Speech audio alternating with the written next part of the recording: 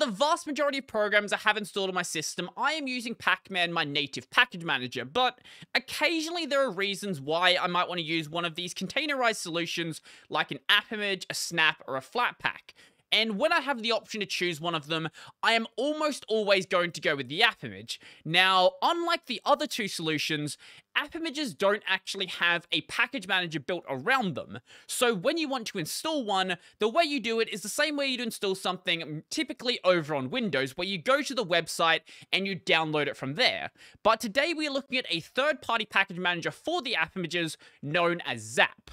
But it doesn't have to be like that. Today we're looking at Zap. This is a third-party package manager for AppImages. Now, one thing you might not be sure about is where the programs are actually coming from, because unlike with snaps and flatpaks where they actually have these dedicated first-party repos, and in the case of flatpaks, very well-made third-party repos as well, you might think there's no actual repos for AppImages. Well, there kind of is. They're more like catalogs of the software, because unlike those other two, you don't really need a repo. So one of those is the AppImage Hub. It obviously won't have every single piece of software, but most of the things that I know about that have AppImages absolutely are in here. The other one is this one right here. So the way that Zap works is by pulling from these two services, and I believe you can actually add extra ones in as well. Now, Zap is a CLI tool, and while you could obviously go to these websites to find the AppImages, you probably want some way to search for them within the application itself. Luckily, we can go and do that. So if we go and run Zap and then search, this is going to basically bring up every single package or every single AppImage. I don't know really how to refer to them inside of FZF. So FZF is going to be one of the dependencies of the application. And there is actually a lot of AppImages in here. I didn't realize there were so many. So let's say we wanted to go and install something like Firefox, for example. So there are a couple of versions of Firefox. Let's say we want to go and download the just the regular version.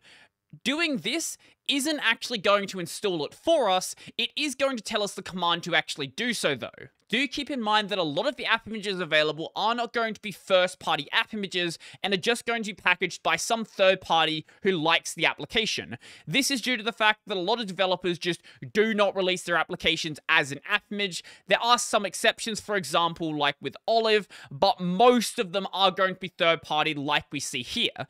So do be careful with what you are installing, but this is basically as safe as installing something from the AUR. There are going to be some things that, might be bad, but make sure you're actually looking into things that you might not be sure about. Anyway, now that that is out of the way, let's go and install Firefox. Now, one thing to keep in mind is because these aren't, really well-managed repos, some of the results in here aren't actually going to work. Also, because these are third-party repos, they're not going to be as up-to-date as you otherwise might like to see. So Firefox, for example, is at Firefox version 93, and it seems like whoever was packaging this hasn't gotten it up to the latest version now. The other problem is that some of the results in here aren't actually going to work and probably shouldn't be showing up as results. So these, for example, the ones without version numbers, aren't actually going to function. If you find one that has a version number attached to it, that one you actually can go and install. Also, the sorting might be a little bit weird sometimes. So, for example, version 91 is showing before these versions. It's just a little bit weird based on the third-party repos that we're going with. Anyway, let's go and install this one right here. Say yes, it's going to tell us how big it actually is, and it'll take a bit of time to actually install. It shouldn't take that long, it's only 100 meg, so I'll cut back to when it's done. One really nice thing this does is it actually goes and renames the AppImage so you're not writing out that entire version string every time you want to run it. The other thing that it does is it goes and sets up your symlinks to your path properly. So if I just go and type in Firefox into my terminal, it actually goes and runs the program that we just installed. Obviously, if you have a different version of the program installed with your native package manager, I believe this one is going to take precedence because this one is more local to the user. Anyway, though, this is what we wanted to see. Now, you don't just have to install from those, catalogs that are connected directly to the application. Instead, what we can do is we can actually install something directly from GitHub. So the way we do this is doing zap install, and then passing in the --GitHub option, --from, and then passing in the git slug. So let's say I wanted to do something like VS Codium. So that is VS Codium /VS Codium. Basically, it is the owner of the repo / the name of the repo, that thing you see at the top of every single repo on GitHub. And then going and running this is going to give us basically the same option we saw before. But unlike when we're taking it from those catalogs, typically the versions stored over on GitHub are going to be a little bit more up to date, because sometimes the catalogs don't get updated properly, even though the developer of that app image actually is, you know, packaging it properly. So let's go and install the latest version. Yep, let's proceed with it. And give it a second, it's going to go and download that, and I'll cut back to when it's done. And then, like before, if we go and run VS Codium, this should go and launch up the application.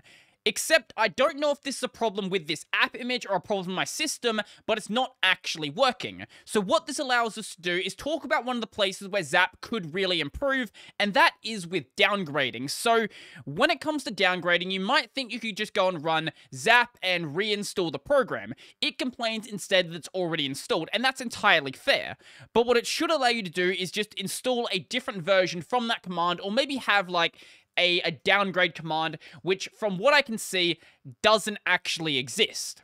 Except it kind of does exist, just not where you'd expect it to be. So the way we go and do a downgrade is by using the update command. So update is used for both updating and also, I guess, downgrading. I don't know why it's like that. I'm sure there's a better word you could use rather than update. Maybe like, I don't know, version? I don't know. There's probably something better you can use, or maybe split them out into separate commands. Either way, if we go and run this now, it is going to remove the program before you select a new version. So if you go and cancel it here, you'll actually be left without the program being installed. It probably shouldn't uninstall it until you actually select a new version.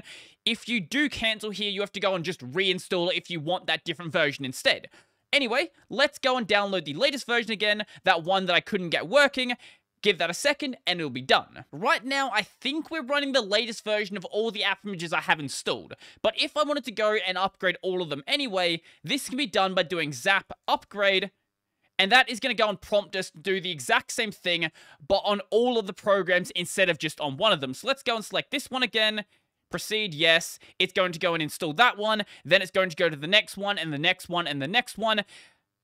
This is kind of an annoying way to do it. I would like to see it try to automatically detect what the latest version is, especially when all of these do have version numbers attached to them, and for the most part, the version numbers do allow it to actually be sorted properly.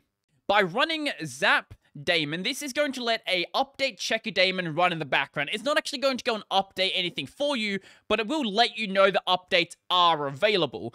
I don't really care too much about this. I don't have that many app images installed, and it makes more sense to just go and check it when I want to go and update it. So for me, that's not really that useful. Something that is useful though is Zap List. Just in case I forget what I actually have installed, here is a list of everything I have. One thing I would like to see on this is the version number I actually have installed, so I can actually go and, you know, check online what version is the latest version and update it like that if I want to.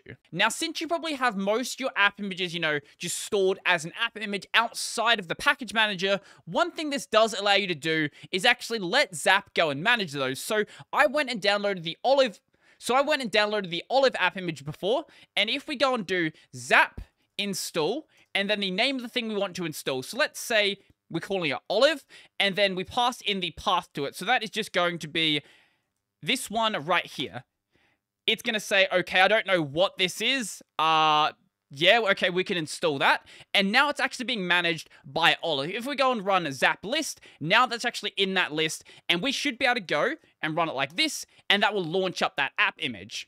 Now, obviously, you can't do updates like this, but it does allow you to remove it and other little things like that. Now, I'm sure most of you guys aren't just going to accept, oh, it just magically stores them somewhere. So everything being installed by Zap is going to be stored in .local/share/zap/v2. I guess v2 because it's the second version of Zap.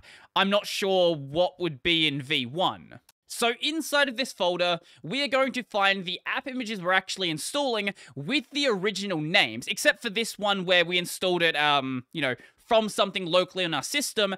And then the way that it actually goes and determines what it should actually call it for when you actually try to run it is actually stored inside of this index folder. So inside of here, we have some JSON files that keep track of things like the file path, what the executable was called, where the icon for it can be found, and other little things to just make managing the application actually possible. Then from there, it's actually going to go and create a symlink in another directory. This is going to be the .local directory /bin, and inside of here, you'll notice things like Firefox, and we have Olive. Basically, this is the local place to install applications, much like the /usr/bin, but this is just for the local user. It's certainly a very basic way to handle it, but it absolutely does the job. And when it comes to Zap's feature set, it's also fairly basic as well, but when you're working with repos that are like third-party repos that are only like half complete, you only really have so much to actually work with. I would like to see, a more dedicated response to make sure all app images are actually stored in one location, or at least, all of the places that distribute them is linked to from that location, so everyone who wants to install an app image knows where they can find it. These are certainly getting their way to being better, but they're still, a little bit janky, as you can see. Now, if you would like to install Zap, it's actually kind of funny. So there are two main ways to install it. Obviously, you could compile the application, but besides that, you could go and use this automated installation where you run this curl command and pipe it into bash, but please, developers, stop doing this. This is incredibly dangerous. No one should be trying to install stuff like this. The better option, though, is going and downloading the binary from the GitHub and then just going and running it like that. That's the way that I've installed it, and it works perfectly fine. One thing that is missing, though, is there's not actually an app image. You might say, oh, why would you have an app image for the app image package manager? Well, why would you have an AUR package manager on the AUR? It's basically the same thing. It would be nice to have if, you really care about app images. The only thing I didn't talk about is configuration, and the only reason why I didn't do so is because there's not really much to configure. You can configure where stuff comes from, you can configure where it's stored, and that's pretty much it. That's basically all there is to do. This is stored in the .config/zap/config.ini. And by default, it's not actually going to be generated. To generate that, the way you do that is by running zap init, going through the setup process, and then it'll just generate this file for you.